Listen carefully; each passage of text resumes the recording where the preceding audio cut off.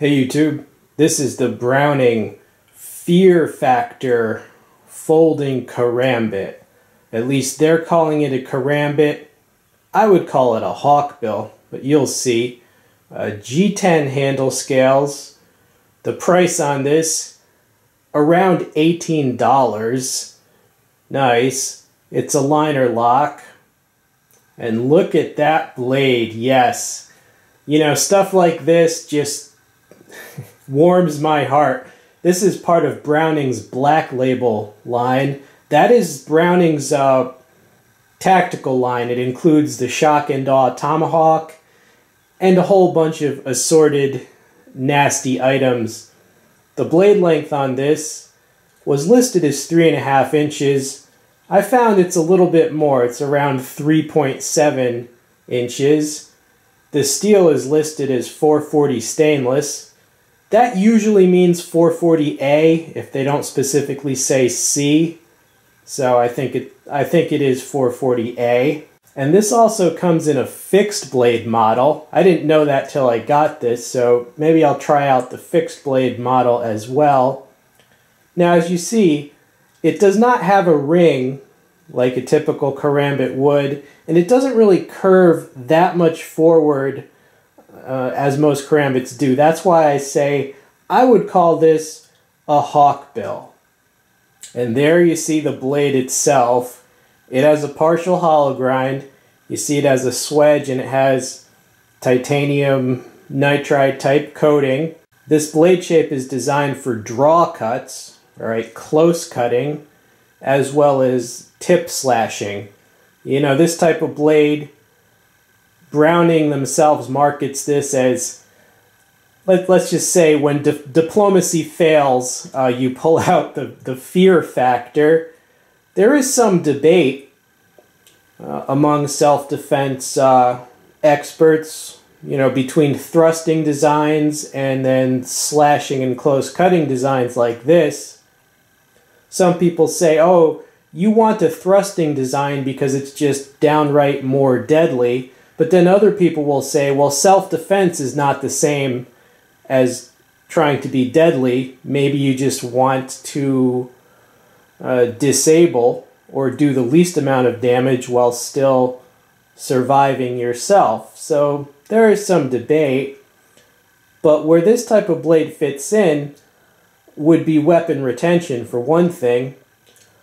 I personally subscribe to several police officers on here that have channels, and they've shown weapon retention drills where basically if someone will grab for your firearm, you pin their hand with your dominant hand, and then they use their knife on their weak side to prevent that person from keeping grabbing at them.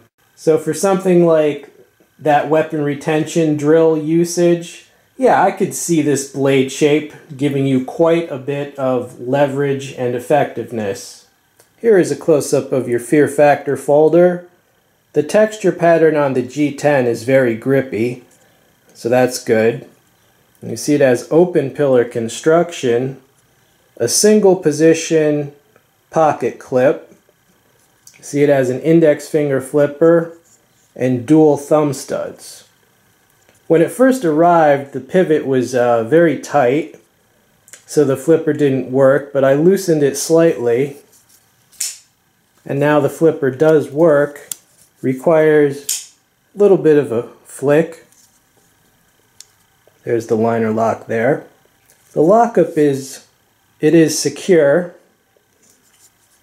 Liner is easy to disengage, and the thumb studs work very well too. So deployment is fast, lockup is good. How sharp is it?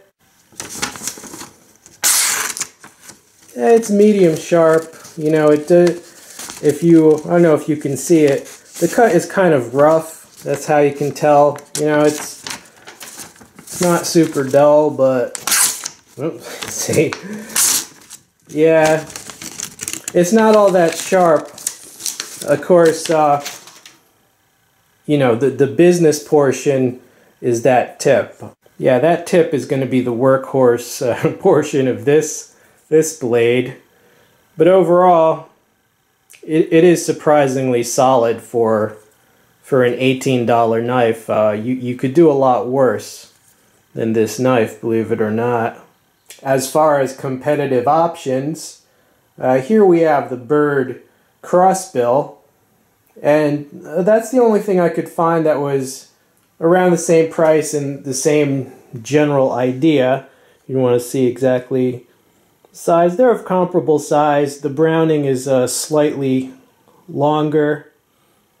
But yeah, this Bird crossbill is pretty nice. I wish they had it in full serrated, but you can't have everything in this life. These type of blades, as I said, they're gonna warm your heart if it's a blackened coal of a heart. But hey, the Black Label line, these things they're kind of funny in some respects, but at the same time, I respect the blade, any blade, kitchen knife, you know, shank. Could it function, you know, in the way that they say? Is it tactical? Is it defensive? I don't know. You be the judge. I mean, if I was walking down a dark alley and somebody pulled this out and said, "Welcome to the jungle, baby," I would walk the other way. It would deter me, you know. Whether I could disarm or not, who wants to try? It's a freaking steel Talon. You know what I'm saying? I like this blade for the price. You know, it's a blade that's here to tempt you. I'm sure you're thinking, you know, you probably won't really need this, but you never know. If you only need it one time, you're gonna really need it. And I'm sure you're thinking, oh, but it's made in China. Well, that's true, but this was like $21 with free shipping. So, you know, if you count shipping, it's well under $20, so pick your poison. I think it's great for what it is. I mean, the lockup is solid, it deploys correctly, good ergonomics. If I had my way, this would have like full, super sharp, like spider edge serrations, like the Spyderco Civilian. But hey, for this price, I'm not going to complain. I hope you enjoyed seeing it. This has been We All Juggle Knives. I'm out.